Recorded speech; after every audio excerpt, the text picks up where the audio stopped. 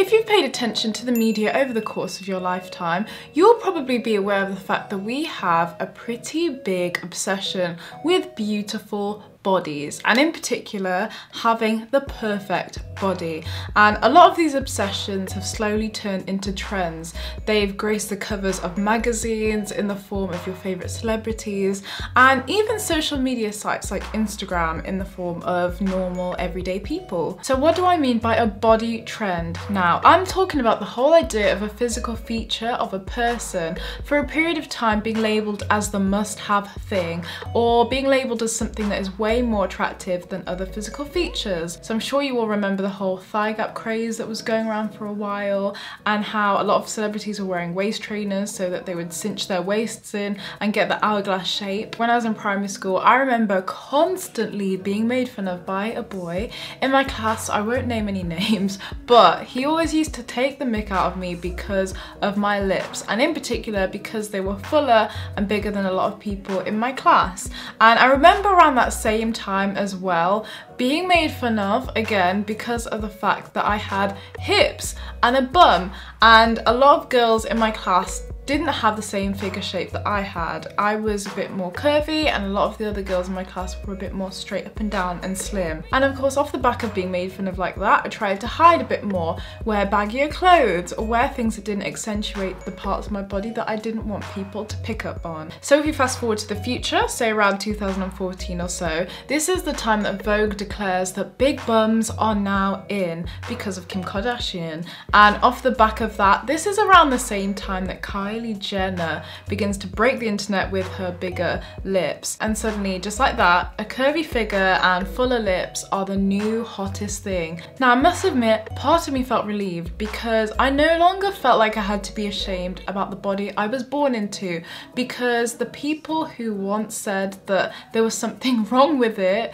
suddenly turned and realized that it was something to celebrate. But having said that, these features that I've seen in myself my whole life are also ones I've seen in the women around me or in my family growing up as well. And it just felt weird and strange having somebody, a media outlet, magazine, or somebody tell me, it's okay, hun, to look like this finally, because this celebrity does, and she does it really well and we love her, so you're good. But then also another part of me couldn't ignore the fact that these must-have body trends were making other people around me who didn't necessarily have them feel way more insecure about their own unique bodies. But I'm gonna pause here. I feel like we should delve deeper into the whole idea of body trends. So this part of the video is gonna be mind mapped by the one and only Blue. Thank you so much, Joy. I'm Libby and I love talking.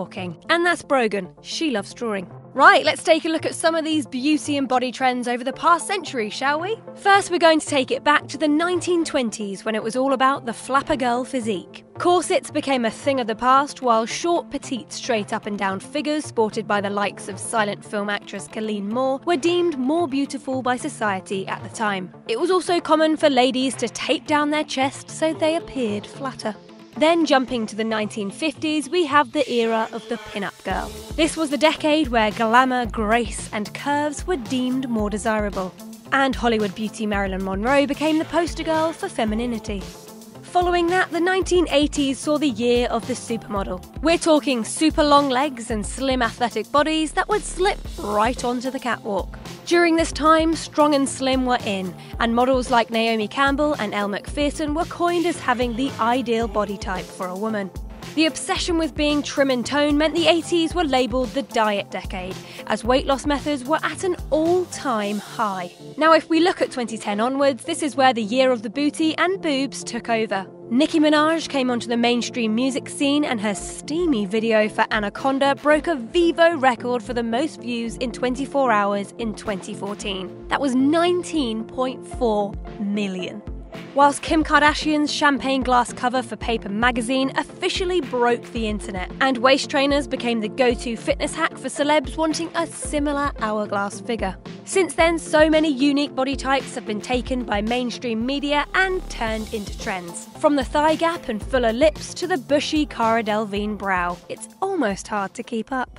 So as you can see, body ideals and trends have been around for absolutely ages, and they're often highlighted and spread through traditional media. But since social media sites like Instagram and Snapchat are now on the scene, and apps like Facetune exist, it's not only celebrities that are trying to keep up with these trends, but the everyday, average, normal human being too. And I think we've all in some way, shape or form fallen in and out of this trending body category. And I know for me, something that I personally know that I have to ask myself is, do I love and accept myself because I'm enough?